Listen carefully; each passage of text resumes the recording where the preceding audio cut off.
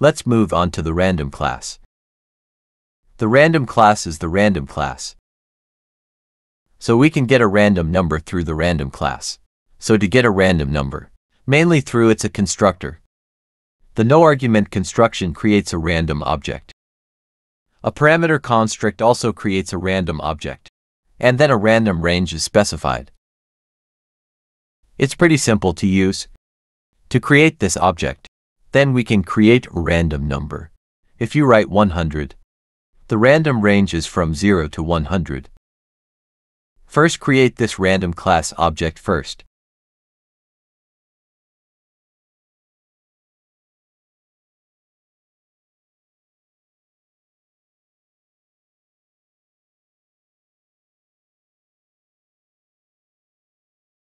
So the range is from what to what. Print it and execute it.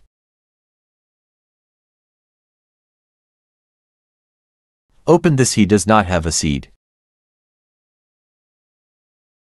Seed is to create a random number. You can specify seeds based on your parameters. Create a random object. Okay, so if I pass a 10 to C. Okay, execute.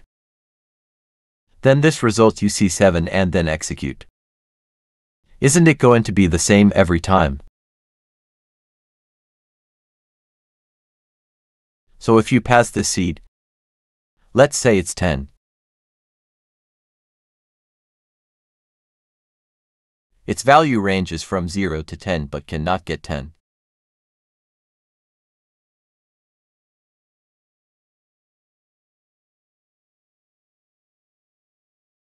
Let's do it 100 times.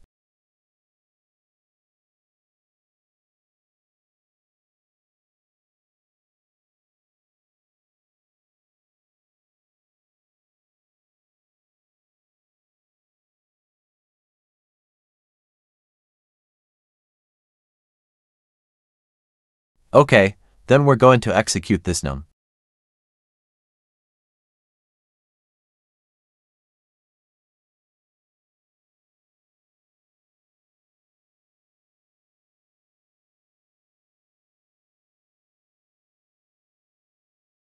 From 0 to 100. But it cannot get 100. You say I come to a 100 times to execute. That's a random range in between. The graphs of the results of the two runs above show that. Our case, the order of the randomization is different. So without specifying a seed, the system will use the current timestamp as a seed. It's a millisecond value from 1970 to the present. So generate a random number. Since timestamp is different at each moment, the random number generated, the random number is different for each run.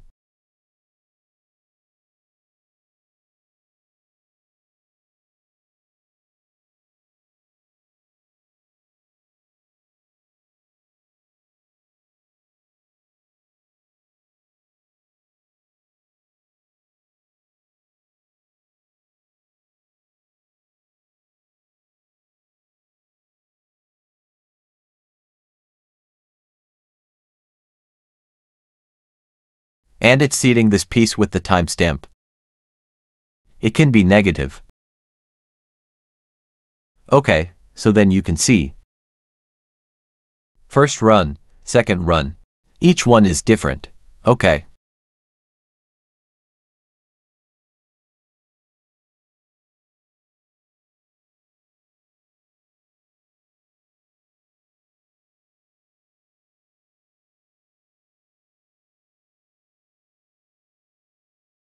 Let's test it together.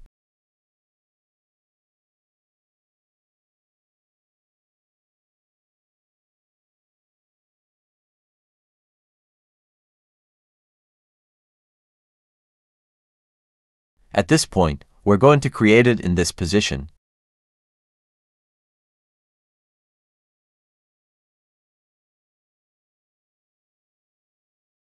Okay, then we'll create an and nice in this position.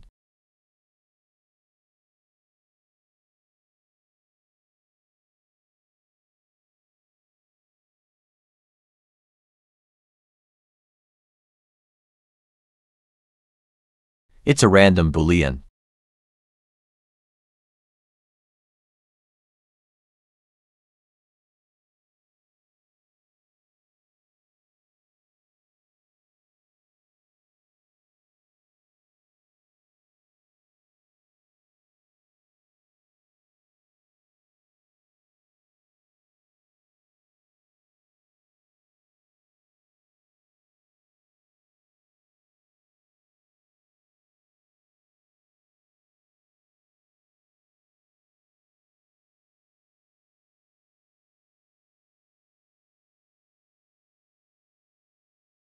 Okay, and then randomize.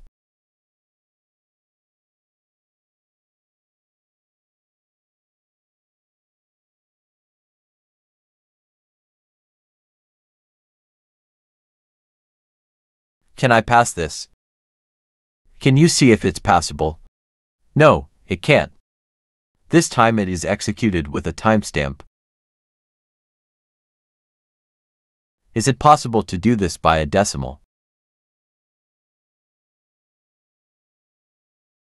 That's all I have to say about random. Then it is used mainly in where. It's mostly used as a random number, and then it goes and extracts the number.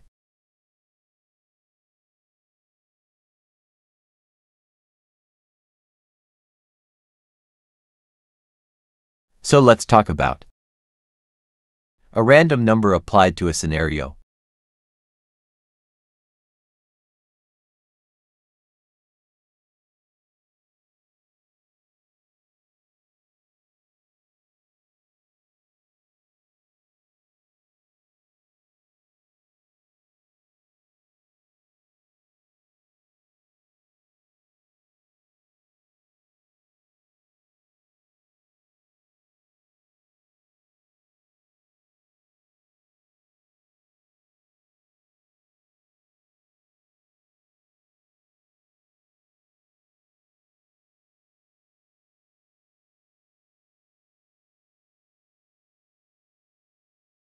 Now we have a total of 4. We're going to do a random raffle for these 4.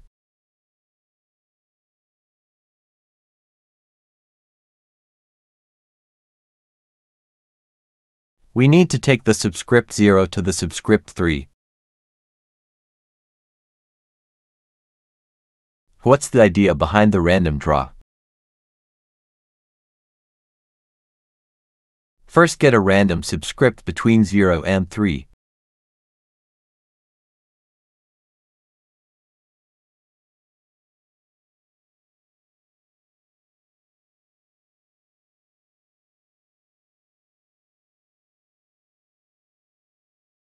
Then some of the random subscripts go through the subscripts to get the prize. Okay, so this random bidding. Is it possible to utilize the random class that we just learned, creating random objects?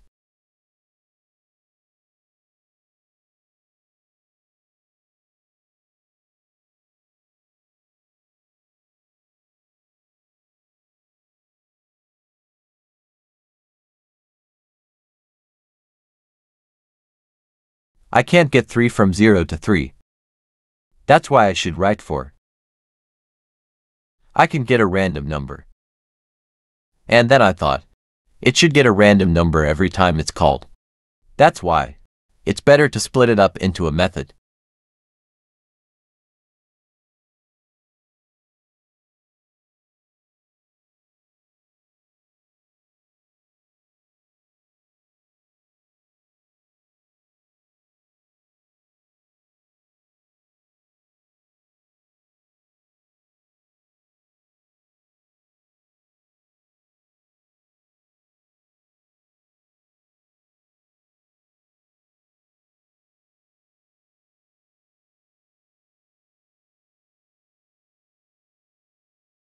Then we are not.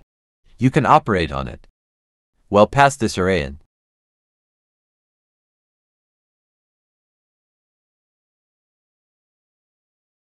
Basically, we get a random index of it.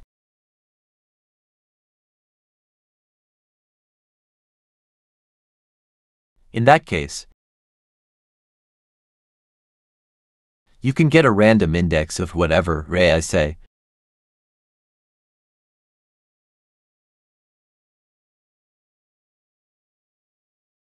We just need to call this method. Pass in the array of strings.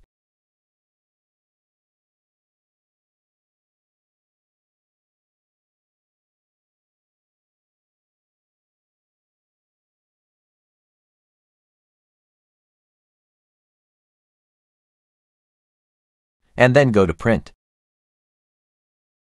Execute. Third prize, right?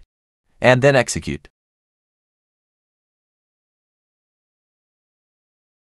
Each time there will be a possibility of execution. This is one of the applications of random numbers.